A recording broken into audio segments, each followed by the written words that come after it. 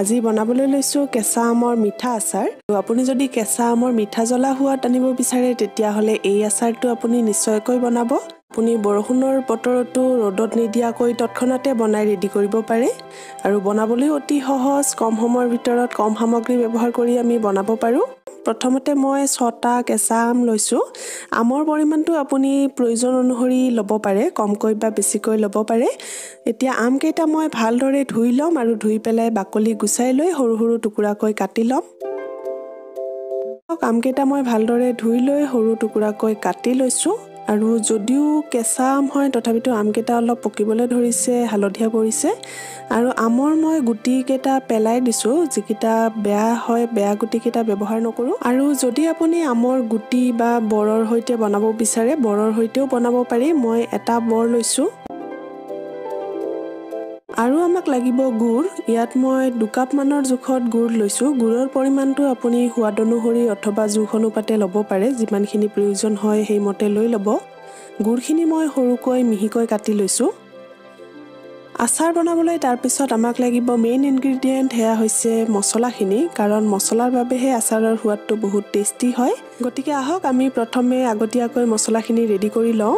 মছলাৰ বাবে মই আটাইখিনি গোটা মছলা লৈছো। প্ৰথমে লৈছো 3 চামুচ চফ অৰ্থাৎ গুৱামুৰি। মিঠা আচাৰ বাবে মই গুৱামুৰিৰ পৰিমাণটো অলপ বেছিকৈ লৈছো। তাৰ পাছত মই লৈছো 1 চামুচ গোটা ধনিয়া আৰু লৈছো 1 চামুচ গোটা জিৰা, 1 চামুচ আজৱাইন। বাকিখিনি গোটা মছলা মই 1 চামুচৰ জোখত লৈছো। 1 চামুচ লৈছো বগা সৰিয়হ, 1 চামুচ কালজিৰা আৰু লগতে লৈছো 3টা শুকান জলকীয়া। মছলাখিনি আপুনি পছন্দ অনুসৰি যিকোনো ল'ব পাৰে আৰু বিচাৰিলে ইয়াত আপুনি জালুক গুটিও যোগ কৰিব পাৰে আৰু সোৱাদ অনুসৰি আপুনি মছলাৰ পৰিমাণটো কমকৈ বা বেছিকৈ ল'ব পাৰে। এতিয়া এই আটাইখিনি গোটা মছলা আমি কম জুইত ৰাখি একেৰাহে লৰাই থাকি 3-4 মিনিটৰ বাবে শুকানে অলপ ভাজি ল'ব লাগিব, যাতে মছলাৰ সেমেকা ভাৱটো আঁতৰি যায়। মছলাখিনি পাতলকৈ অলপ সেমেকা ভাৱটো আঁতৰি যোৱালৈকে ভাজি লোৱাৰ পিছত অলপ ঠাণ্ডা কৰি লৈ মই মিক্সিৰ জাৰ এটাত দি দিছো। এতিয়া ভালকৈ এইখিনি গ্ৰাইণ্ড কৰি ল'ম। মছলাখিনি ধুনীয়াকৈ গুৰি হৈ গৈছে। এতিয়া গুৰি মছলাখিনি আমাৰ আচাৰ বনাবলৈ ৰেডি হৈ গ'ল। এতিয়া আহক আমি কেঁচা আমৰ মিঠা আচাৰ বনাবলৈ আৰম্ভ কৰোঁ। প্ৰথমে মই গৰম কেৰাহী এখনত মিঠাতেল দি দিছো। তেলৰ পৰিমাণটো আপুনি জোখ অনুপাতে লৈ ল'ব, যিমানখিনি প্ৰয়োজন হয় সেইমতে লৈ ল'ব। মই বহু বেছিকৈও দিয়া নাই কাৰণ আমৰ পৰিমাণটো মই কমকৈ লৈছো। এতিয়া তেলখিনি সম্পূৰ্ণকৈ গৰম হ'বলৈ দিম আৰু জুইটো মিডিয়ামত ৰাখিম। তেলখিনি গৰম হোৱাত ফুৰণৰ বাবে মই দিছো 2টা শুকান জলকীয়া, সৰু চামুচেৰে 1 চামুচ পাঁচফুৰণ আৰু দিছো সৰু চামুচেৰে 1 চামুচ বগা সৰিয়হ। এতিয়া এইখিনি পাতলকৈ অলপ ভাজি ল'ম। তাৰ পিছত ইয়াত আমি সৰুকৈ কাটি লোৱা আমখিনি দিব লাগিব। এতিয়া আটাইখিনি কাটি লোৱা আম মই কেৰাহীত দি দিছো আৰু এইখিনিও অলপ সময় ভাজি ল'ম।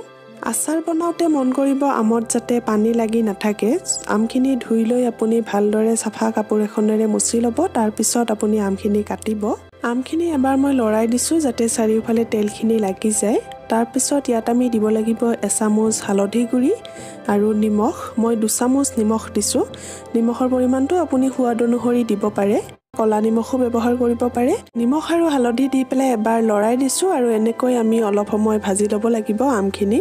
অলপ সময় ভাজি লৈ ইয়াত মই দিছো 1/2 চামুচ জালুক গুড়ি আৰু 1/2 চামুচ ৰঙা জলকীয়া গুড়ি। আপুনি বিচাৰিলে জালুক গুড়ি আৰু ৰঙা জলকীয়া গুড়িৰ পৰিমাণটো কমকৈ বা বেছিকৈও দিব পাৰে।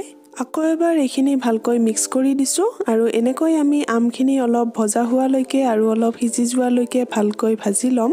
আমখিনি ভজা হৈ গৈছে আৰু অলপ সিজিও গৈছে।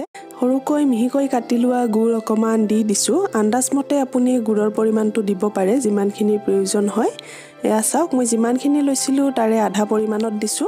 পিছত আপুনি টেষ্ট কৰি চাব পাৰে, যদি প্ৰয়োজন হয় আৰু অকমান গুড় আপুনি যোগ কৰি দিব পাৰে। যদি টেঙা মিঠা সোৱাদ বিচাৰে তেতিয়াহ'লে গুড়ৰ পৰিমাণটো কমকৈও দিব পাৰে আৰু যদি বেছিকৈ মিঠা হোৱাটো বিচাৰে তেতিয়াহ'লে আৰু অকমান গুড় আপুনি যোগ কৰি দিব পাৰে। এতিয়া ভালকৈ গুড়খিনি আকৌ এবাৰ মিক্স কৰি দিছো আৰু এনেকৈ আমি লো টু মিডিয়াম ফ্লেমতে ৰাখি এইখিনি উতল আহিবলৈ দিম। এইখিনি ধুনীয়াকৈ উতল আহি গৈছে আৰু গুড়খিনিও গলি গৈছে। এতিয়া শেষত আমি দিব লাগিব আমি ৰেডি কৰি থোৱা মছলা গুড়িখিনি। ডাঙৰ চামুচেৰে 2 চামুচৰ জোখত গুড়ি মছলাখিনি দিছো। মই প্ৰথমে 2 চামুচ দিছো, দি পেলাই এবাৰ মিক্স কৰি দিছো আটাইখিনি আৰু আপুনি যদি বিচাৰে গুড়ি মছলাখিনি আগতো যোগ কৰিব পাৰে, কিন্তু মই পিছতহে দিছোঁ, তেতিয়া আচাৰৰ সোৱাদটো বহুত বেছি টেষ্টি হয়। শেষত যদি আচাৰত আপুনি এনেকৈ দি দিয়ে, তেতিয়া গোন্ধটো আচাৰত থাকি যায় আৰু খায়ো বহুত ভাল লাগে। এইখিনি মিডিয়াম ফ্লেমত ৰাখি আমি উতল অহালৈকে আৰু অলপ গাঢ় হৈ যোৱালৈকে 10 মিনিটমান সময় হ'বলৈ দিম। 10 মিনিটমান পিছত এয়া চাওক, আমাৰ আচাৰখিনি এতিয়া ৰেডি হৈ গৈছে আৰু বহুখিনি গাঢ় হৈছে। গতিকে এতিয়া মই গেছটো অফ কৰি দিম আৰু আচাৰখিনি লগে লগে গৰমে গৰমে পাত্ৰ এটাত নমাই ল'ম। গৰমে গৰমে মই আচাৰখিনি পাত্ৰ এটাত নমাই লৈছোঁ আৰু এইখিনি মই সম্পূৰ্ণকৈ ঠাণ্ডা হ'বলৈ থৈ দিম। কেঁচা আমৰ এই মিঠা আচাৰটো খাই খুবেই ভাল লাগে। এয়া আপুনি গৰম গৰম ৰুটি, লুচি অথবা ভাতৰ লগতো পৰিৱেশন কৰিব পাৰে। এনেকৈ যদি আপুনি কেতিয়াও বনোৱা নাই, নিশ্চয় এবাৰ বনাই ট্ৰাই কৰি চাব আৰু কেনেকুৱা পায় মোক জনাবলৈ নাপাহৰিব। আশা কৰিছোঁ আপুনি বহুত বেছি ভাল পাব। এনেকৈ আপুনি এবাৰ বনাই খালে বাৰে বাৰে খাই থাকিবলৈ মন যাব। আচাৰখিনি সম্পূৰ্ণকৈ ঠাণ্ডা হৈ গৈছে। ঠাণ্ডা হৈ যোৱাৰ পিছত এতিয়া মই আচাৰখিনি জাৰ এটাত ভৰাই থৈ দিম। এই আচাৰটো বহুদিনলৈ ভালে থাকে আৰু পাৰিলে আপুনি কাঁচৰ বটলত ভৰাই থৈ দিব। আৰু আচাৰখিনি ভালে ৰাখিবলৈ ইয়াত আপুনি 1 চামুচমানৰ জোখত নেমু টেঙাৰ ৰস অথবা ভিনেগাৰো যোগ কৰিব পাৰে যদি আপুনি দিব বিচাৰে। মই কিন্তু ব্যৱহাৰ কৰা নাই। আচাৰখিনি এতিয়া পৰিৱেশন কৰিবলৈ ৰেডি হৈ গৈছে। আপুনি দেখিলে আমি ইমান সহজতে এদিনতে আৰু ৰ'দত নিদিয়াকৈ কেঁচা আমৰ ইনষ্টেণ্ট আৰু টেষ্টি মিঠা আচাৰ তৈয়াৰ কৰিলোঁ।